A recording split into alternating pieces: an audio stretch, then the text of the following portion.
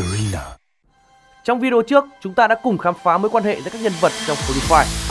Như các bạn đã biết, các nhân vật của vũ trụ Free Fire bằng cách này hay cách khác đã bị tổ chức bí ẩn bắt cóc lên hòn đảo để phục vụ cho những cuộc thí nghiệm về khả năng sinh tồn. Trong tập đầu tiên này, chúng ta hãy cùng nhìn lại câu chuyện cuộc đời của ba nhân vật trẻ tuổi Maxim, Misha và Kelly để biết trước khi bắt cóc họ là ai. Maxim và Misha là hai anh em ruột và sống cùng nhau. Maxim là một chàng trai luôn luôn cảm thấy đói bụng. Anh chàng này có thể ăn mọi lúc, mọi nơi và đôi khi Misha phát cáu thì Maxim đã ăn hết mọi thứ có trong tủ lạnh. Maxim có thói quen chạy bộ và nhờ vậy làm quen được với Kelly. Maxim rất thích Kelly và thường rủ cô đi ăn, nhưng lại ngại việc thổ lộ tình cảm của mình với cô. Misha đã khuyến khích anh trai mình hãy hẹn hò với Kelly, nhưng Kelly đã bất ngờ bị bắt cóc trước khi Maxim kịp làm điều này.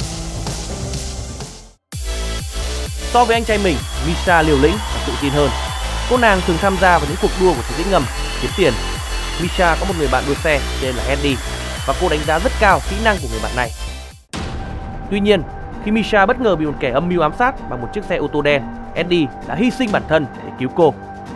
Để tìm được kẻ ám hại mình và đòi công lý cho Eddie, Misha quyết định mạo hiểm tham gia một cuộc đua và cô nghĩ rằng kẻ lái xe đen cũng sẽ xuất hiện ở đó. Misha chiến thắng cuộc đua này và được fan hâm mộ gọi là nữ hoàng đường đua. Tuy nhiên, kẻ lái xe đen không xuất hiện. Sau khi khuyên Maxim hãy đi chơi với Kelly, Misha đã bị kẻ bí ẩn này bắt cóc. Maxim sau đó đã quyết định đến đảo Thiên Đường để tìm cách cứu Misha. Kelly là một nữ sinh, nhưng đồng thời cũng là một vận động viên điền kinh nghiệp dư. Là một người không thích hào nhoáng, Kelly chỉ sử dụng tiền thưởng của các cuộc thi chạy để trang trải cuộc sống và đến các quán cà phê nhỏ. Kelly chỉ sống với mẹ và hai người có cuộc sống không lấy gì làm dư giả. Kelly có một người cha dượng, đó chính là Andrew. Tuy nhiên, hai mẹ con Kelly đã rời khỏi nhà của Andrew từ khi Kelly còn nhỏ và bất đồng quan điểm với Andrew và vợ. Nhân vật Andrew sau này vẫn còn giữ món quà mà Kelly tặng cho ông khi cô còn bé.